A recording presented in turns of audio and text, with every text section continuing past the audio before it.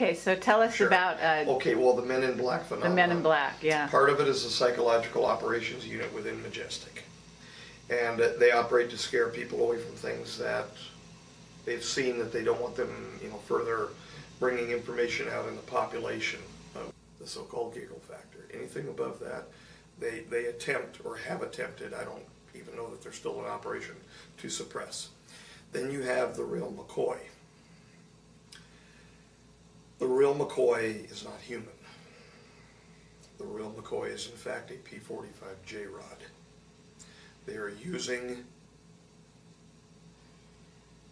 through the use of some sort of sinuous biomechanical technology, the skin of a dead human. Wow. It is a dead human. These are the ones that walk up to you and they look like they're shuffling, like they've just filled their drawers.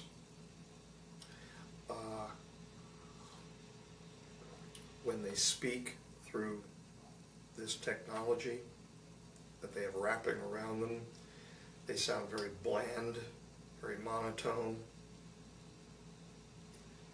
and they don't belong. You can tell very quickly that they don't belong. Have you met one? I've met several of them. They were operating around my work at Sunchase before we were moved to a different location. Yes, they're very sallow in appearance. They thought that it was an appropriate expression to sing me happy birthday one year over at, I think it was the start of 2003. It was either 03 or 04. 03, I believe it was. Yeah.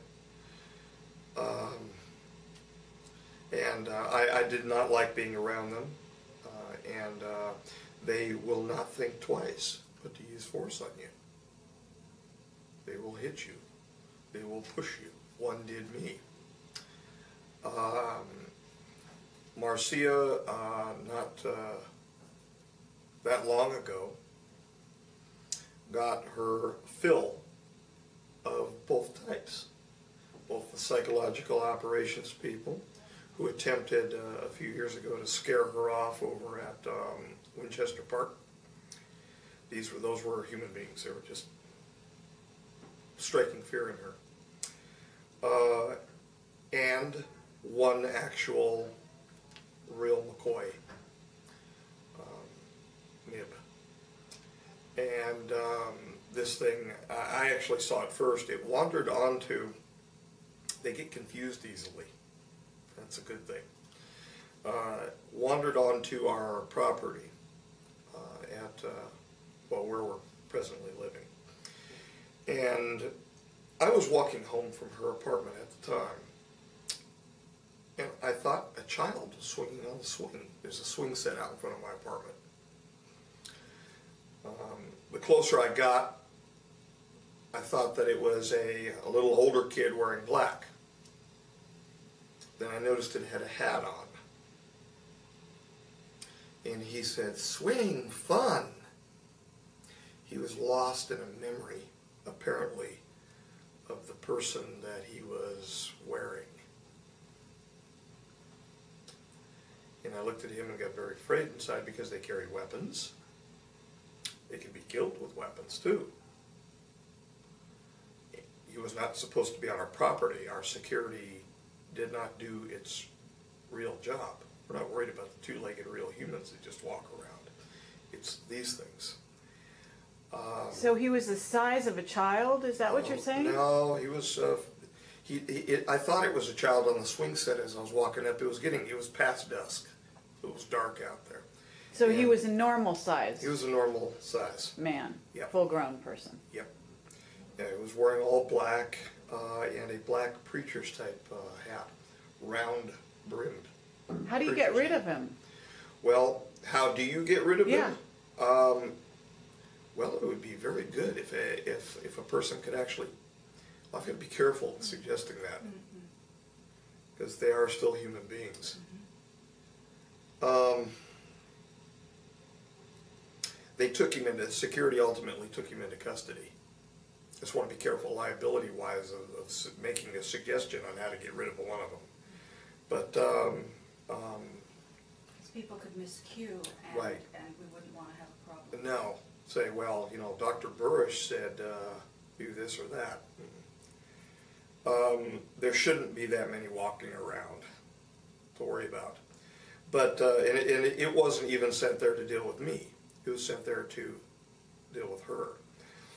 And it found itself apparently lost in a memory in the swing set. And I said, good, swing to it. And inside I'm going, oh, shit. Walked in, keyed the door to my apartment, pressed the emergency button for security, hoping then that they were going to respond. Went in and told my mother-in-law what was going on. She looked out of the window and said, yep. She's been in a Majestic family all of her life. She said, yep. Then the oldest got up, looked out the window and said, that's what one looks like. It was her first experience seeing one. I said, yeah. Mm-hmm. And I said, Doris, go over here. And I unlocked something and I pulled something out for her. And I said, while I leave here, because I'm going to do the hurt bird routine, lead it away. Because, I mean, there was 3 kids in there. I said, I don't know what its intention is. It may have a lethal intention here, and it's just presently lost. As soon as it gets done swinging, it may pull a weapon out. I said, so if it comes near here, defend yourself and defend the kids. Meanwhile, I'm going to grab something else. Yes, I grabbed a weapon, and I'm going to try to lead it away. By the time I had the second weapon out and was armed, it was walking off already toward her apartment's direction. So I said, okay, well, I still have to get it in case it turns around, because if it knows where I went into the apartment, I have to lead it away because there are kids in here, there's little girls in here. And so I walked toward it, past it, walked clear by it, and it just continued shuffling ahead, slowly up the sidewalk, gradually toward her apartment. Got over to her apartment. I said, where in the hell is security? So we were pushing buttons over there. Nobody's responding. Got on the radio. Nobody responds. I said, you have a MIB walking toward your apartment right now. She said, a MIB? And I said, an ET. I said, they are dangerous, as you're well aware, but it was her first experience with something like this. I said, come here and look. It can't possibly, and I wanted to make sure that it wasn't walking back toward my apartment where the girls were. I said, it can't possibly have reached here by now. I mean, it's walking slowly. And so she came out with me, and she went over by the wall behind a bush, and she didn't see it initially. It was hidden like in the recesses of the light as it was walking up in one of the shadowed areas, because now the lights had kicked on the exterior of the buildings, all of that. And I walked up onto the sidewalk and saw it, and I turned my back on it at that point. They don't run. So I turned my back on it and I said, you may want to be going that way to Marcy. And she said, because she's not the faint of heart female, she said, why? And then she saw it over my shoulder and laid her first eyes on an ET. And her eyes got about that big, which is the normal reaction. And she walked. Give you some credit. She actually walked from there back toward the corner of the building before I saw her break into something more than a walk. She walked away from it. By then, I'm still standing there and this thing walked by me. Now I'm wondering why it's here. And I said, hi. And it turned this close to me and said, hello. And then just continued to walk. Walked right past me like I wasn't even there. Toward her. I thought, well, okay. it has an assignment. We don't know what the assignment is because it will not give up its intention behaviorally before it carries out its assignment. And I wasn't sure if it was armed or what, so I walked by it again. This is how slow it is shuffling. It walks like it's got poop in its pants. I mean, that's how you can. I mean, they are clearly not comfortable in the skin. I walked by it again. Now I have made certain adjustments to the firearm I had on me, because I was figuring that whatever was going to happen, it was going to happen fairly soon. And if it pulled a weapon out, I was going to do what I learned in the police department and do it well for probation. Got back to her, got all the way into her apartment, locked the door, and then I said, you go get your gun. If it pulls a weapon out, you've been a former cop too, do what you do, and do it well. By that time, we were both shaking, figuring, it was going to turn into something very bad. It sat down on the stairway outside of her apartment, and it had a bag with it. It was a black bag of some sort, and I didn't know what was in it. It could have been anything. And it just sat there. And then it got up, and it walked past her apartment. And now I'm looking at her like, what the hell is this? Still no security. Finally, after it had made its way all the way to the basketball court area, and stood there and looked around, still confused.